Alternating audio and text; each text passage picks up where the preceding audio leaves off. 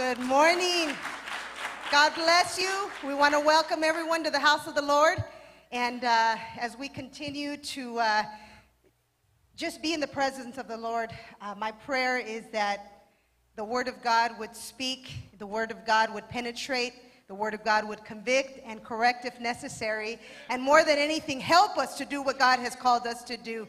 We want to welcome our online community as well for those that are joining us via live stream.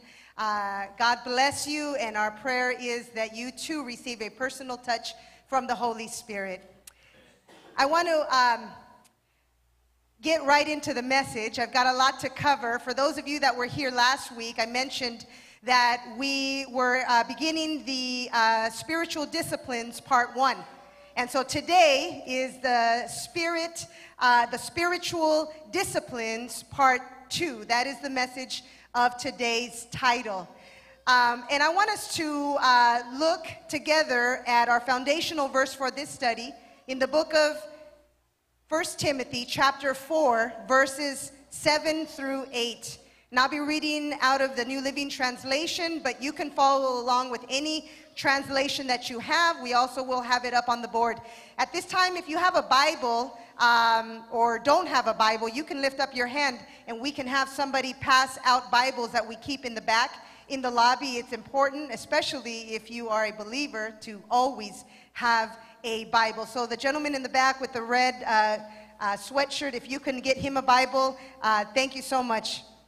And the gentleman in the black hat, if you can get him a Bible as well, be patient, we'll make sure you get one. Here we go. In verse 7 it says, "Do not waste time arguing over godless ideas and old wives' tales.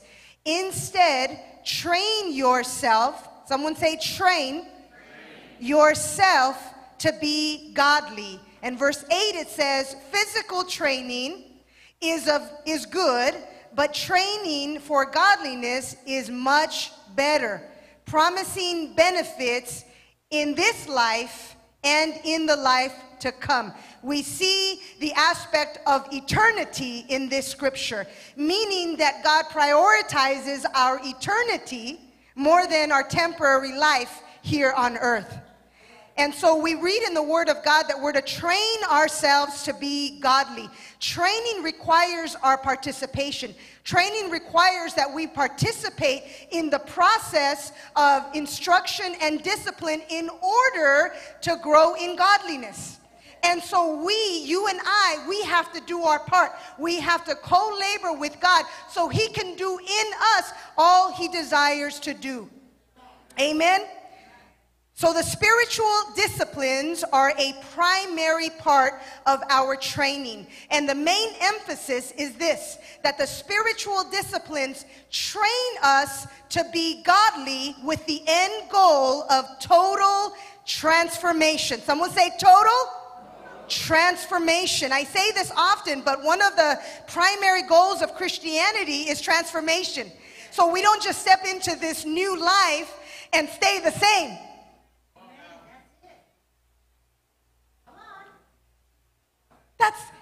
All things have passed away. All things have become new. Now we got to catch up to the newness. We got to engage in the process of training. Amen?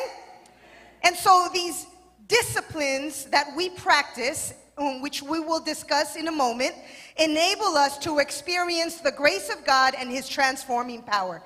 That's how it happens. These spiritual practices can also be referred to as the means of grace or the methods of transformation. But this is what begins to happen as we engage. So today we're going to review 2 categories of the spiritual disciplines. And I want to say that both of these categories provide a balance to our spiritual growth. So the disciplines that we're going to discuss help us. They balance us. We can't just do one only or one aspect of the categories only. We have to engage in as many or all of these as possible. Now, first, I want to talk about the disciplines of abstinence. Someone say abstinence. the disciplines of abstinence are important because, point one, abstinence keeps our desires in check. Abstinence keeps our desires in check. Now you're probably thinking, what kind of abstinence? It's not just one area. It's several areas. Look at what the Bible says. In 1 Peter chapter 2, verse 11, it says, "Dear friends, I urge you, as foreigners and exiles," that's what you and I are when we are no longer of this world because we've given our life to Jesus. This world is not our home. Now we become foreigners and exiles. That's what that scripture means. And then it says to abstain from sinful desires which wage war against your soul. Let me say that again. Dear friends, I urge you, I plead with you as foreigners and exiles to abstain from sinful desires which wage war against your soul. Now, the word abstain means that we voluntarily refrain ourselves from doing or enjoying something that we like. In the disciplines of abstinence, we abstain to some degree and from time to time from the satisfaction of normal and legitimate activities, right? Such as food, sleep, sex if you're married, and even people interaction. And we do this intentionally so that we keep our natural desires from turning into sinful desires. You see, over and over again, God's people know how to push and push and push. They take something good and turn it into bad. They take food and turn it into gluttony. So there's different reasons why we learn to practice the discipline of abstinence. Now, we do this intentionally. When we practice the disciplines of abstinence, we are doing so and putting these natural desires in proper submission to God. That's how we do it. A lot of times we think, well, I can't submit this to God or I can't submit that to God. It's because we haven't been intentional about the process. What I'm going to do today briefly, as quickly as I can, is just lay out some of the different types of disciplines under both categories so I can plant the seed and you can begin to understand. Now, some of you may already be practicing these disciplines, but maybe you didn't have the language for it or didn't really understand what it was meant to do in your life. And so we want to attempt today to help you just a little bit more in your walk with God, specifically in these two areas. Now, each of these disciplines, or these categories of disciplines, play a different role, but each teach us self-control. So they play a different role, but they teach us self-control. Now, here are some of the disciplines of abstinence that I want us to understand. Now, number one is the discipline of solitude. Now, what does that mean? Well, in solitude, we abstain from interaction with other people for a time. Now, in the book of Luke, chapter 5:16, it says that Jesus often withdrew to lonely places to pray. Why was he doing that? He was demonstrating to us that he needed to be alone with the Father. And so do we.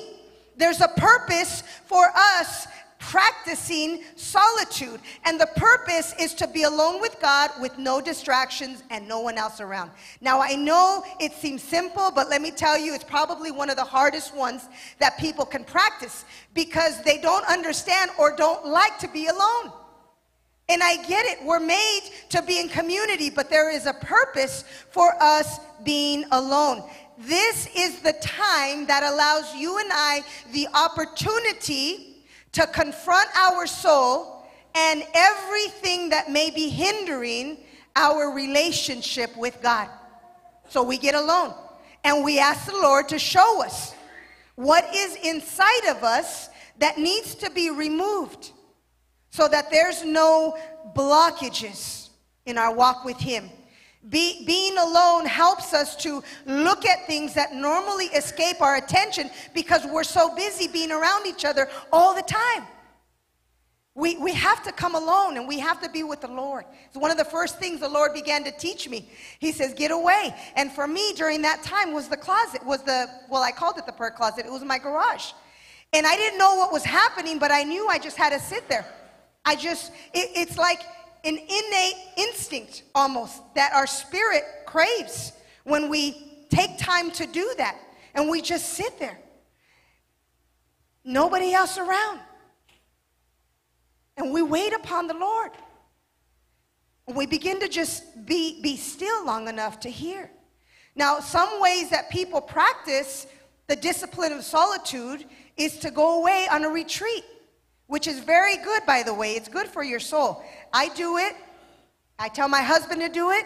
You know, many things have happened during this time on a retreat. I know our core values, the different core values that we have as a church, people who pray, people who worship.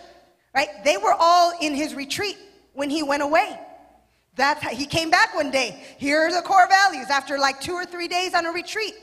I recently finished a teaching on soul care, a soul care series. That was birthed out of my retreat in 2020. So many things can happen when we get away and we're alone. Now, for some of us that may be single mothers or that we're just so busy, we're like, well, how can I get away? Well, you can start small. Like I said, just go in your room, close the door, lock it, put a sign on the outside. Alone with God. Do not disturb until you can do that, you know? We're so creative. You can do that. You can go to your restroom. You can go to your garage. You can go to your car. The point is, be alone and listen. Which leads me to the next one, is the discipline of silence, where we abstain from sounds and noise, TV, and even talking. You'd be surprised. What do you mean? We're just going to sit there and do? We are going to do something. Don't say nothing. So much happens in that time. It's profound and it's powerful. In Psalm 23:2, the Bible says, he makes me lie down in green pastures, and he leads me beside quiet waters. This is not just referring to those that have passed on. This is for those that are alive. This was King David writing this psalm. He was still alive. He leads me beside quiet waters. It's wonderful to have nothing but silence. Silence is good for the soul. Sometimes it's a complete shock. We find out when we do get alone and we do become silent because we're not used to it. We think that we're missing out on something. We think that everything is taking place and all the action is happening around us, and we just got to hurry up and get this over with and get back out there into the real world. Nothing can be farther from the truth. If you have been restless in your soul, get alone before God and be quiet. And you'll hear God begin to speak life and refresh your soul once again. It's good for our soul. It allows us to concentrate upon God and hear his voice. And it trains us also to be less talkative and more, or I should say better at listening. Better at listening. It works really good with the discipline of solitude. And as well as what we do when we get alone, we come before the Lord, maybe in the early hours before anybody gets up and before there's any kind of noise or traffic happening. Whether it's midnight, whether it's 3 in the morning, 4 in the morning, you can set your alarm and you can be very intentional about that. And get ready the night before. Get ready the night before. If you are willing, there's a way. There's a way. Now, these are the disciplines for those that are born-again Christians. Now, the third one is fasting. In fasting, we abstain from food and possibly drink as well. Now, there's so much that happens in fasting. I'm not going to talk about the breakthroughs and the miracles and all of that, although that's part of fasting. Right now, we're training ourselves in self-control and humility, which is what fasting does. Fasting helps us. It doesn't turn us into a monster. It shouldn't. When you have the proper perspective when it comes to fasting, you'll engage, and when you see yourself starting to get, out of character, you stop. You just went through an aspect of training. You pause, you step back. Lord, I need your help here. I need your help. I don't want this to take me in a different direction. I want to be trained. That's why I'm fasting. And then you get back in and you'll find that as you keep engaging little by little, maybe one meal, and then the next time is 2 meals, the next time is 3 meals, and pretty soon you can go on from there. I wouldn't say start with a 40-day water fast or start with a 3-day Esther fast, which is no food and no drink. Start where you can. And then God will show you everything else that fasting was meant to do in your life. I wish I can get into this more specifically, but our time is short. You can research and read books and articles and videos and develop a good understanding of what the spiritual discipline is meant to do in terms of our spiritual growth. Now, fasting also confirms our dependence upon God. In Matthew 4:4, Jesus said that man shall not live by bread alone, but by every word that proceedeth out of the mouth of God. By fasting, we discover that food is not all there is to it. There's more to life than food. We also discover that our belly is not our God. It's our servant. I said it's not our God. It's our servant. We say no when it's time to put the fork and the knife down. There's different types of fasting, as I said, that you can research. If you are under doctor's orders, we always advise you to take caution and, of course, make sure that you are able to engage at your capacity. Now, the fourth one is the discipline of chastity. What do I mean by that? Well, there's a lot, but I'll say a little today.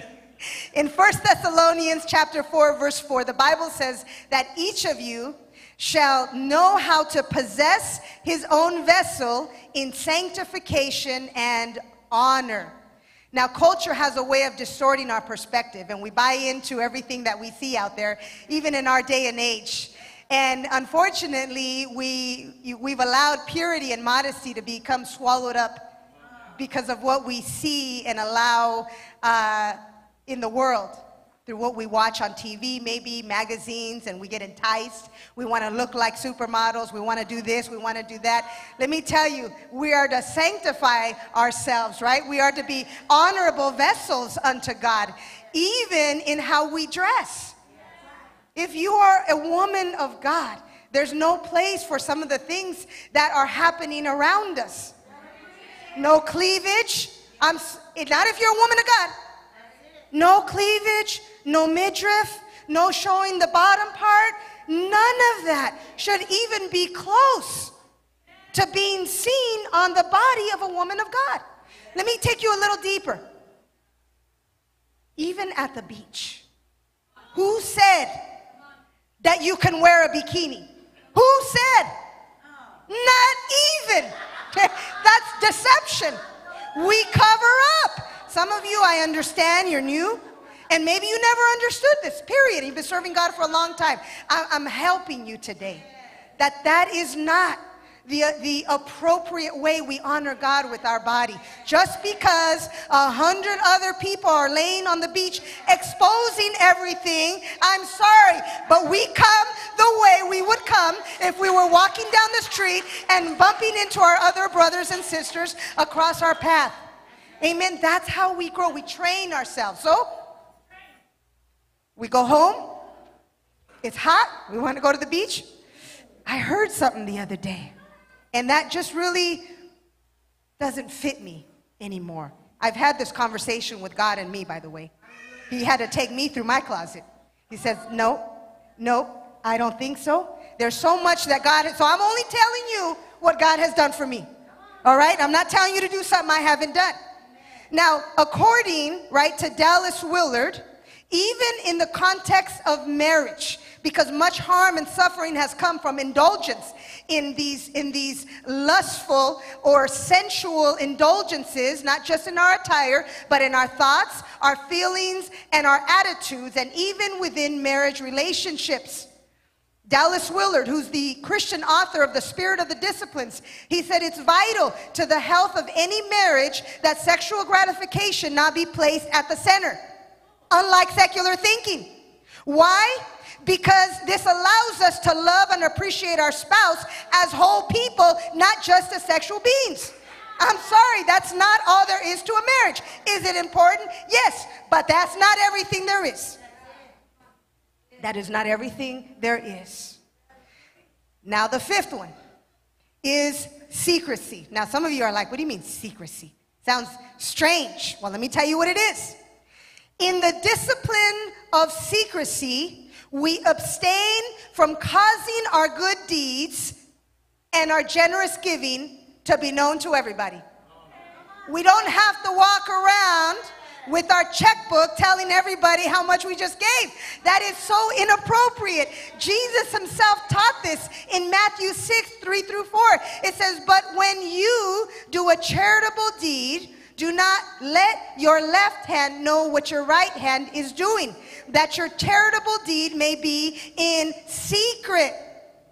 And your Father who sees in secret will himself reward you openly.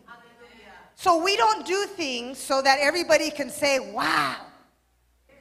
We do those things because we're training to be godly and because we want to honor God for the purpose of honoring God. Not to hear what other people have to say. And so we have to keep it in perspective. Remember, we're rewiring our perspective today. For some of us, we're learning, wow, is this what it's meant to do? Yes. The Bible doesn't just say do these things because you have to, because they're rigid and routine. No, do them because they're going to train you to be godly. Now, secondly, the second category is the disciplines of engagement. And that's point 2 today. Engagement requires our effort in order to endure. Let me say that again. Engagement requires our effort in order to endure. It involves effort and participation in order to finish our divine race well. I said, well. In Luke 13:24, the Bible says, make every effort, and this is in the words of Jesus, to enter through the narrow door.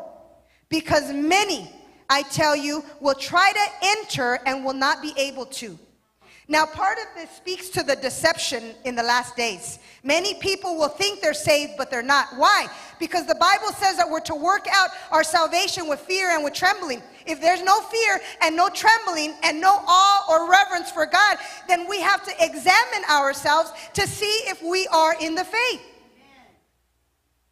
We have to. We have to.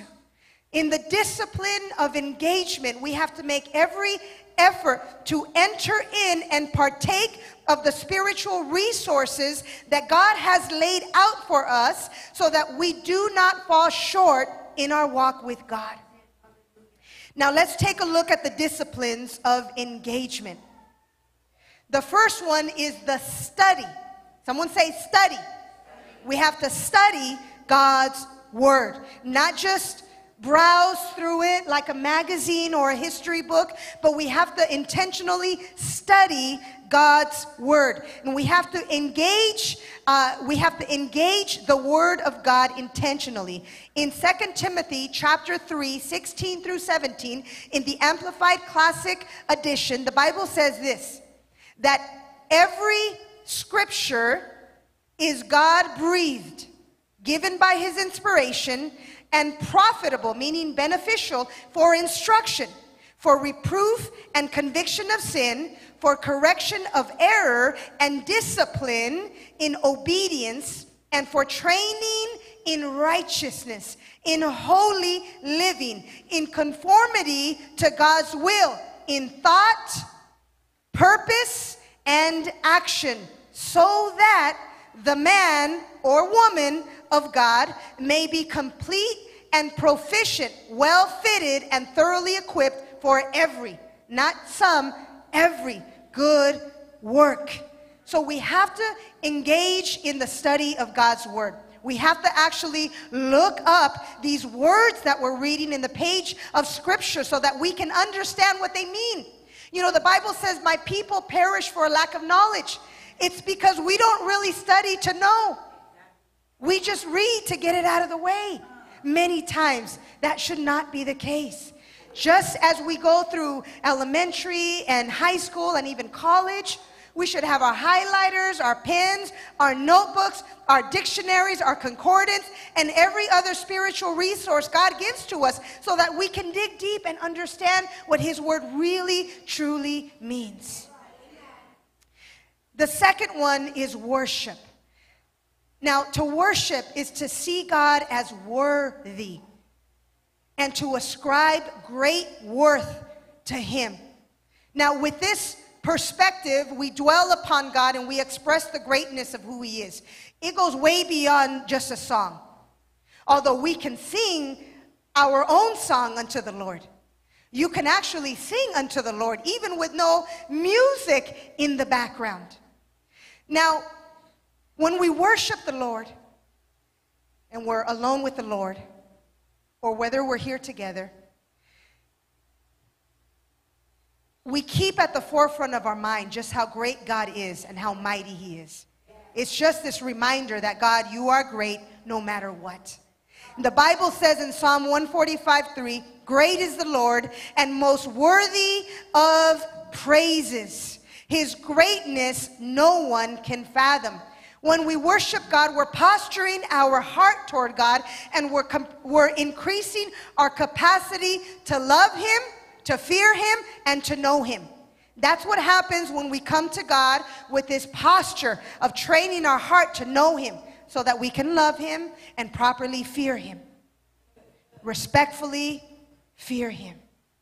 And so that's what happens when we intentionally engage in worship with God. Now, the next one is service. In serving others, we train ourselves away from arrogance and from pride, complacency, and we learn to work with one another peacefully and joyfully. That's what the purpose is. So if we're not working together peacefully and joyfully, we miss the purpose of serving. So if we're complaining or grumbling or upset about something, we got to get away. Lord, what's happening here? I'm not allowing myself to be trained. I'm upset. I'm looking at everything around me. I'm comparing. I'm doing this. No. No. Perspective. Retrain, rewire. I'm here so that I can learn how to serve joyfully and get along with others peacefully. That's one of the primary purposes of serving God. And we serve Him not to be seen by man, not to get accolades or pats on the back, although that's good and that's nice, but that's not the purpose.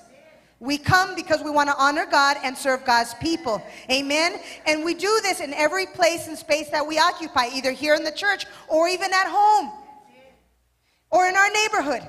We do those things at home and in our neighborhood as well. We serve one another. We learn how to serve one another well in every place that we occupy. Now, next is prayer. Now, we've heard many times that prayer changes things, but you know it begins with us. Prayer changes things beginning with us. Prayer engages us in this dynamic, life-giving, life-changing, interactive communication with God. God begins to do something supernaturally inside of us when we call upon God. It trains us, prayer trains us to depend upon God, and we learn how to watch and pray lest we enter into temptation. There's a quote by E.M. Bounds, who's the foremost authority on prayer, and he says that prayer as a mere habit or a performance gone through by routine or in a professional way is a dead and rotten thing. It's like a vain repetition. It serves no purpose in the kingdom of God. So we have to learn to pray God's way. He goes on to say, much time alone with God is the secret of knowing Him. For our ability to stay with God in our prayer closet measures our ability to stay with God outside of the closet. Did you catch that? So if we're not staying much time with God in the prayer closet, then we can't expect to be with Him and walk for Him outside of the prayer closet. In other words, the temptations and everything is going to cause us to buckle at the knee and enter into temptation and sin because we're not spending time with God in prayer. So there's no secret or no mystery why there are some people who just continue to live a life of ungodliness. It's because they're not spending time with God in prayer. Now in Hebrews 4:16, the Bible says, come boldly into my throne room of grace where I will give you help and mercy in your time of need. We need the help and the mercy of God to break us free from these bondages and these areas of sinfulness that we've allowed to remain in our life. Now, finally, is the discipline of confession. It is so important. And if you didn't know this by now, it's actually tied to our healing. A lot of us don't understand this. In James 5:16, the Bible says, confess your sin one to another and pray for one another that you may be healed. For the effective, fervent prayer of a righteous person avails much. Not little, but much. When we trust others with our weaknesses and our failures, we're really allowing God to look closer into our heart, because now we're exposing ourselves. We're becoming transparent with one another. And that's why the Bible says that we're to confess our sin one to another. And not just any old sin, but we're actually supposed to be together in community and help each other out to overcome these sins. And sit down with each other and say, listen, this is what is happening in my life. And allow one another to encourage and to speak into one another. And allowing ourselves to be asked these questions, such as, what sins have you committed recently? What temptations have you dealt with? How were you delivered or not delivered out of those temptations? Have you thought, said, or done anything of which you are not aware if it's a sin or not a sin? So we can help you. And finally, are you keeping something secret? See, the Bible says in Proverbs 28, verse 13, that he who covers his sins will not prosper. But whoever confesses and forsakes his sins, them will have mercy. There is power in God's mercy. And the spiritual discipline of confession helps us to obtain the mercy of God and remove these life-draining burdens and help us to avoid sin. There is a way in which we can live a holy and godly way more and more each day, and it begins with engaging in these spiritual disciplines. Now, we're going to spend just a moment as I call the worship team back up to just reflect. I know it was a lot, but I really want us to understand the purpose of these disciplines, because God gives us resources. There's these powerful resources that God gives us so that we can engage and not just hear about them. He says, be not only a hearer, but a doer of the word of God. And if you're here today and you mean business, God means business. He says if you are willing to draw near to him, he's willing to draw near to you. And I want to ask for those that are serious and those that really want to pursue God in this area, which is the area which is total transformation. Let's bow our hearts and our heads for just a moment with no distractions and no getting up and walking around. Let's just be silent before the Lord. Let's begin to practice the discipline of silence. And yes, we're going to have music, but let's not talk. Let's not walk. Let's hone in and let's see what God has to say for just a moment. And then I'll pray.